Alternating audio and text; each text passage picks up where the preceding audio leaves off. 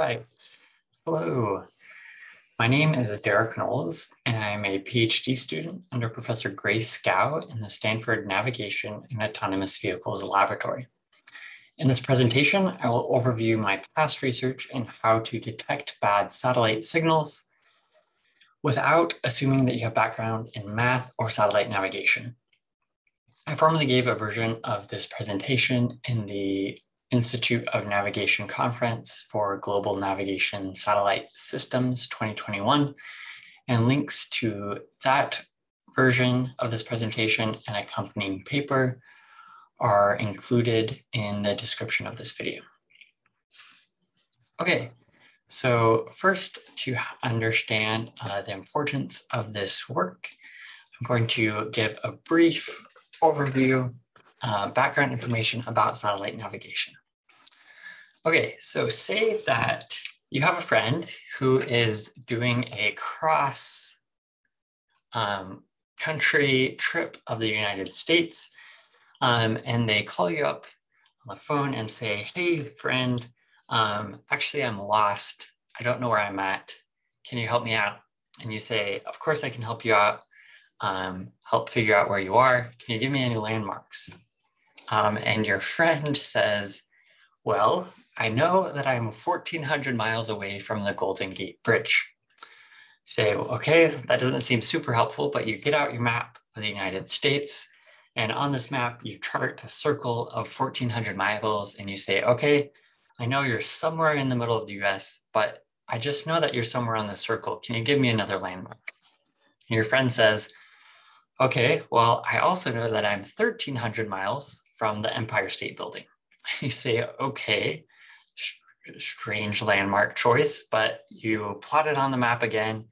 And now you can figure out that your friend is either in North Dakota or in Oklahoma. So you tell your friend, okay, can you give me another landmark, a third landmark? I need one more landmark to figure out where you are. I know you're at one of these two intersections of these circles, but I don't know which one you're at. Can you give me another landmark? Friend says, okay, as a third one, I can tell you that I am 450 miles from the St. Louis Arch. So now you plot that circle on the map, and you know yet that your friend has to lie at the intersection of all three of these circles. Now there's only one spot that could be, and that's in the beautiful state of Oklahoma. Okay, it turns out that satellite navigation actually operates in a similar manner. Satellite signals, we have these satellites high above the Earth, circling in orbits. Those orbits are well known because they are regular, and the satellite signals give us a distance to these satellites. So when a receiver, say a GPS receiver in your phone, when you get a satellite signal, what that signal is actually telling you is the distance between your receiver and the satellite. So if you have enough of those, similar to this other example, if you have enough satellites, you can pinpoint your location on the Earth, which is super helpful. This is great, and it usually works extremely well. However, so it works extremely well generally in open sky conditions, meaning you have line of sight to a satellite. And so when you can have line of sight, there's not a lot of tall other things nearby. Satellite signals are generally fairly good. However, if there are things blocking your way, say you're in a downtown blocking and there's tall buildings around, what happens is the satellite signals don't come directly to your phone. Instead, they hit off a building and then to you. What that means is those satellite signals take a bit longer to get to you, and that changes the calculations of that pinpointing process and makes your phone think that you're in a location other than where you actually are. And so you may have already noticed this if you've traveled, try to have GPS navigation in a downtown before. Sometimes it doesn't work real well. Okay, so if this is a problem, there's got to be other ways. There's got to be ways to fix it, right? To be able to detect when you have a bad signal, so you can remove that bad signal and not use it in your pinpointing calculations. Okay, it turns out there are several methods that already exist. Two of the main methods are called residual-based, and a second one is called solution separation. I will briefly discuss these methods and then add a third new algorithm called Euclidean Distance Matrix based method. And so I'll explain all of these three different methods shortly. Okay, so the first method that we have is called residual based. What this method does, and so remember our goal is to be able to detect when we have bad signals, bad satellite signals. What this method does is, if you know about where your receiver is, so this is saying you know about where your phone is located, for example, and you know where the satellite is, then you roughly know what distance you expect to be between your between the satellite and your receiver in your phone, for example. This method then compares that expected distance with the measured distance that you get from the satellite signal itself. And that difference is called the residual, and that's where the name comes from. If that difference is small, then you say, okay, this must be a good signal. However, if that distance is bad, for example, if that measured signal says that the distance is much greater than you'd expect it to be, then you can say, oh, that signal must have been a bad signal. And then you can avoid using it in your position solution. And so this method is fairly fast to compute, but it's somewhat circular in the fact that it requires an estimate of your receiver's position. So if you really want to know where your receiver is located, you want to have a very good estimate of where your receiver is located. It turns out that with this method, you already have to have a pretty good estimate of where it's located, which might be problematic. Second method, common method, is called solution separation. What this method does is you don't, normally you actually are getting satellite signals from a dozen, say, different satellites at a time. What this method does is, instead of using all of those satellites in your pinpointing those algorithm of figuring out where you are, instead it'll say use 11 out of the 12 of these subsets of measurements, and it'll create all these subsets where one measurement is removed, and it will calculate your position, will estimate your position using all of these different measurement subsets. And it turns out if you have all good signals, all of these position estimates will be relatively close together. However, if you have a satellite, say this third one on the right, giving you bad signals represented by these red dashed lines, turns out that you'll be computing all these measurement subsets. And then when you remove that faulty measurement, where you're using 11 out of the 12 measurements you have, and you've removed that 12th measurement as your bad one, your position estimate will drastically change. It will drastically move. And that outlier is a sign that you had a bad signal. The con of this method is that it is extremely slow to compute. All of these position estimates take time, and creating all these subsets, that all takes quite a bit of time. So my research looked at how can we create a third super fast method to be able to detect bad or faulty satellite signals. And this method uses something called a Euclidean Distance Matrix. A matrix is simply a construction of numbers organized in a special way, an array or a special list of numbers. And those numbers come from specifically distances between pairs of points. Okay, so and what turns out to be the case is that this new method is super fast compared to previous methods for detecting bad signals. Okay, so now I'm going to explain in a simple example, give you some intuition for these Euclidean distance matrices. So a Euclidean distance matrix, or an EDM, is filled with these square distances between all pairs of points in a system.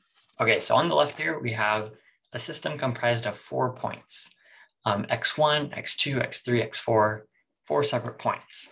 And in the right here, this grid represents our matrix. So our array of numbers, and the rows and the columns are labels. And this matrix shows the interaction between the distances between all pairs of points in the system. For example, this first element is the distance between x1. So that's our row, and the column x1. Okay, so the diagonal is actually quite easy. We can say that the distance between any point and itself is simply 0. Okay, so next we'll look at, say, we can figure out the distance between x1 and x2, and we figure out that has a distance of 2 units. Then we can fill in the spot of this matrix with 2 squared. We're squaring, so 2 times itself. 2 times 2 is 4, and we fill it in the spot that looks at the between x2, so x2 in the row, x1 in the column, and then the symmetric has this axis of symmetry along the diagonal, where x1 is now in the row, x2 in the column. So we can fill in those 2 spots with 2 squared. We can do something similar for the distance between x1 and x3. 3 squared is 9, so we fill in 9 in the appropriate locations. Do the same thing for 3 squared between x1 and x4, and then we can finish out the matrix using all of these square distances between all pairs of points in the system. Okay, so this is cool. Now we know how to create a Euclidean distance matrix, but this is just a simple example. How do we do this in the case where we have satellites? Well, it turns out that we actually already have our receiver, for example, a GPS receiver already has all of this information. Because the GPS receiver, the satellite signals themselves give the distances between the receiver and the satellites. And then we already know, because the satellites have these regular orbits, we know where they are located, and then we can calculate the distances between each satellite, between all the satellites. So we have, again, our matrix, our Euclidean distance matrix here. And these yellow, the leftmost column and topmost row, these yellow spots can be filled with those from the satellite signals, with the distances between the receiver and the satellites. And then these blue spots in this bottom right, all of these spots in the matrix can be filled with the square distances between all of those satellites. Okay, so now we've created this Euclidean distance matrix, but remember, we don't really care about this matrix. What we care about is figuring out the difference between if we have a bad satellite signal or not. Because if we have a bad satellite signal, it's messing with our position estimate and we want to be able to remove it. So how can we use this matrix, this special matrix, to be able to figure out when we have a bad signal? Okay, so turns out that there's some exciting math that essentially uses this matrix, and using all these distances, essentially it's trying to solve a puzzle, saying I have all these distances, where can I put points so that I can solve this puzzle so that all of these distances fit together in an organized manner, as described about in this matrix. And turns out that this math shows that if all satellite signals are good, then this puzzle can be solved. All these distances can be fit together in a three-dimensional space.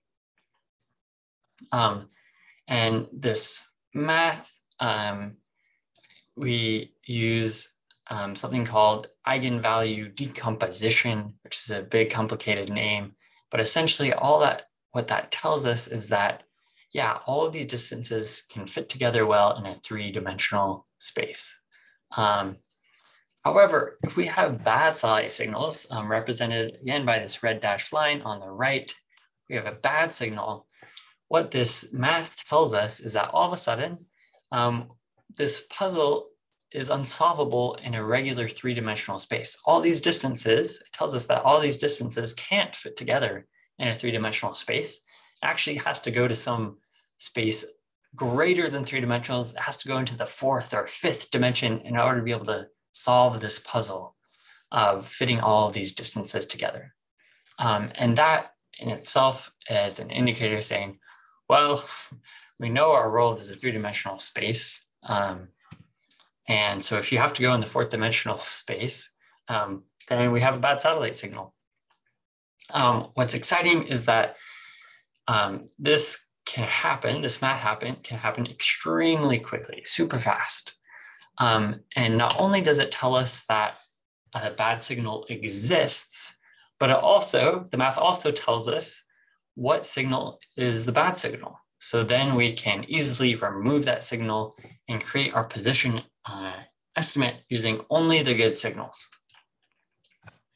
Okay, so my research also not only showed this fun theoretical math, but we tested it on real world data.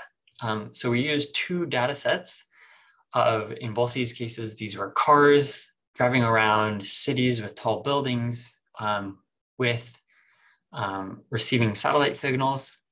What we found is that comparing to those prior works of residual-based or solution separation, this new method that uses Euclidean Distance Matrices or EDMs can just as accurately as those other two methods be able to pick out when a satellite signal is bad.